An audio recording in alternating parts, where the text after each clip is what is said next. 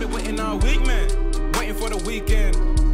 Trying to get close to this cute one that don't hold a freaking. Drink exchange in the kitchen, have my own bottle for the sipping, slump on the couch. Apple's now changing the equation and opens up the Pro to a wider range of creators and professionals with the 14-inch MacBook Pro, starting at $2,000.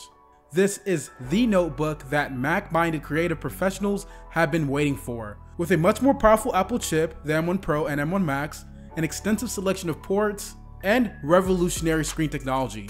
If you're a student and you've been looking for a laptop that's portable enough to take between classes and powerful enough to handle your power-hungry applications, then this video is for you. Hit it once, I ain't called back, so she hit my line on some disrespect. I kinda felt bad, but I snapped back. I don't take that, my pride too intact. We don't cuff hoes, we don't love dogs. Many of us have been asking for a MacBook Pro redesign for years, and with the MacBook Pro 14-inch, we finally get it. This is the biggest overhaul the lineup has had in years, and it feels like Apple is once again passionate and excited about the MacBook Pro, and that excitement is infectious. The most noticeable design change is that 14-inch screen size. That's almost a 1-inch increase compared to the MacBook Pro 13-inch. This extra screen real estate is well used, offering you a much larger area to work on than the 13-inch model, without increasing the overall size of the laptop too much. If the 16-inch MacBook Pro felt too big and the 13-inch was too small for you, then the 14-inch could be the perfect compromise. The resolution has been upped from 2560 by 1600 on the 13-inch to 3024 by 1964, which boosts the pixel density from 227 pixels per inch to 254 ppi. Not only is this larger, but it's very sharp. The bezels around the screen have also been slimmed down. The thick bezels of previous MacBooks were one of my biggest concerns. They honestly made the laptop look a little bit outdated. So the thinner bezels on the 14-inch MacBook Pro are extremely welcome. Not only does it make the laptop look more modern and let your full attention fall on that gorgeous screen, but it means that Apple has managed to fit in a larger screen without making the actual body of the MacBook Pro any larger. The slimmed down bezels do come at a cost though, as Apple has introduced one of its most controversial design decisions in recent memory, a notch that surrounds the webcam. It's certainly noticeable as a notch extends down into the menu bar that runs along the top of the screen. However, macOS Monterey is designed to deal with it. The menu bar of apps adapt to the screen on either side of the notch. The mouse cursor meanwhile moves beneath the notch. This allows the application to then take up even more screen space below it, resulting in more desktop real estate for working. When you open up the 14-inch MacBook Pro, another major redesign reveals itself. There's no longer a touch bar that runs along the top of the keyboard. To be honest with you, the touch bar proved to be unpopular among some. In fact, I'd go to say most users who found it pretty gimmicky. And third-party apps, in my opinion, didn't really use it to its full potential. With the new MacBook Pros, the touch bar is gone, replaced by return of physical keys. There's still a Touch ID button for logging in using just your fingerprint, and that continues to work pretty well. The other major design change is when it comes to ports. With the MacBook Pro 14-inch, you have 3 Thunderbolt 4 ports, 1 HDMI port, an SDXC card slot, and MagSafe 3 port. We all appreciate that Apple took a step back and decided to bring back some ports that should have been there in the first place.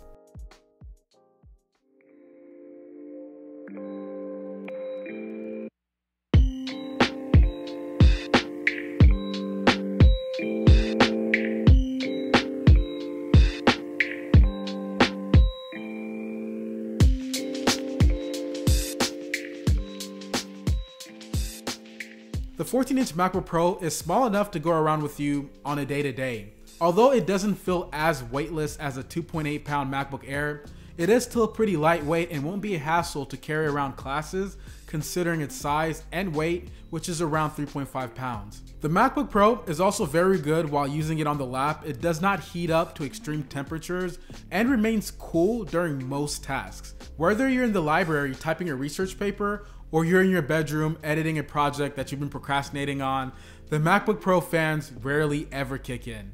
While the new design of the MacBook Pro 14-inch is one of the most exciting things about this product, the tweaks Apple made to the hardware beneath the chassis are even more exciting. But before we get into that, I want to thank CleanMyMac for sponsoring this video. This is one of the first applications I download on any new Mac computer. This app basically keeps your Mac from viruses, adware, and spyware.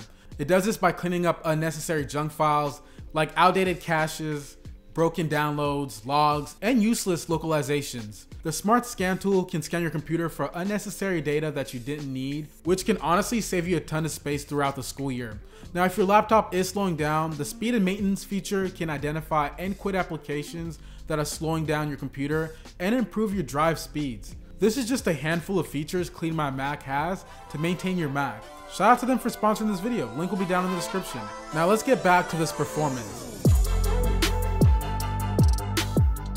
The M1 Pro and M1 Max are both available in the MacBook Pro 14-inch and offer performance that far exceed the M1.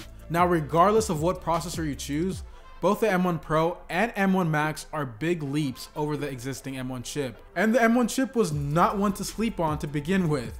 The M1 Pro has a dual chip architecture that supports up to 32 gigabytes of unified memory with a bandwidth of 200 gigabits per second, which is almost 3 times the bandwidth of the M1. The CPU has 8 high-performance cores and 2 high-efficiency cores, and the M1 Pro will switch between these two to optimize performance on whatever tasks you're running. For graphics, the M1 Pro comes with a 16-core GPU with 2048 execution units and a performance of 5.2 teraflops, which Apple promises is 2 times faster graphic performance compared to the M1. The version I have here is a base model M1 Pro, which has 8 cores in total. This is going to be the best options for any students or creative professionals who are looking to just pick up a great reliable laptop that could perform well given any task.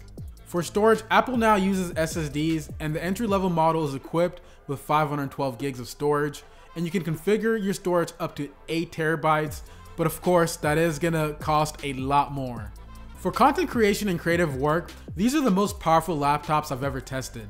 The basic M1 family chip design is easy enough to understand, even though it's a new kind of chip architecture compared to the x86, since the fundamental parts are all the same. Apple has made 3 kinds of processor cores: efficiency, performance, and GPU, and all the M1 chips are different combinations of the exact same cores with unified memory between them. Final Cut Pro runs really smooth and allows for extremely fast editing with no hassle even at higher resolutions.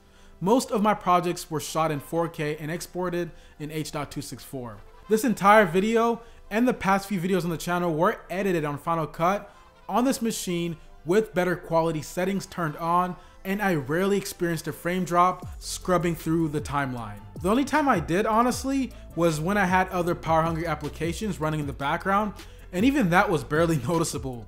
Exporting times are ridiculous.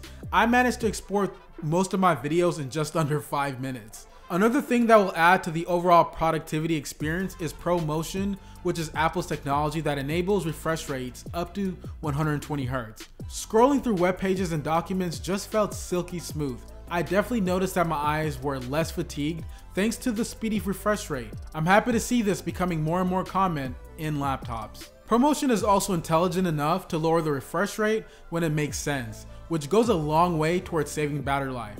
If you're a college student and consider that this is a hefty premium to pay for a better screen and webcam and more ports, it might be like buying a sport car for just driving it around the city streets. Bring in all day, everyday webcam video meetings, you might be able to make it a good case. All that aside, the M1 MacBook Air is still my recommendation for mainstream users. However, if you are a creative and you're a student or just some form of professional, this is the perfect laptop for you. Consider the hefty price as a long-term investment. When Apple launched a MacBook Pro 13-inch M1, it had the longest battery life ever on a MacBook, and the test confirmed that. So when Apple revealed that the 14-inch could beat the 13-inch by a whopping 7 hours, I couldn't wait to try it myself. Apple claims that the MacBook Pro 14-inch can hit up to 17 hours when playing full-screen videos and 11 hours of wireless web browsing. This jump in battery life is fantastic, especially when you consider how much more powerful the laptop is. Apple has obviously worked hard to improve the efficiency of its M1 Pro and M1 Max. It means this is a powerful portable workstation that can last you a full workday, and if you're not a power-hungry user, this can easily last you multiple days of use.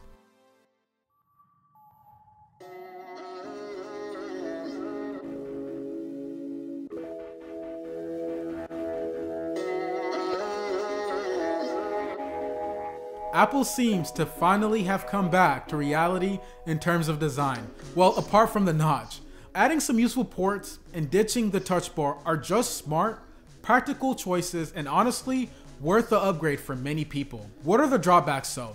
The biggest one is the machines are expensive. If you're an actual pro, the prices are perhaps easy to justify for the performance. But if you're just doing everyday productivity work, there's many other options for under $2,000. With all that said, the new MacBook Pros are excellent, and I'm honestly here for it. My name is Victor Kamanga. Thank you so much for watching. If you want to see other student-related videos, check out my playlist by clicking here. But other than that, looking forward to seeing all of you in the next video. Bye.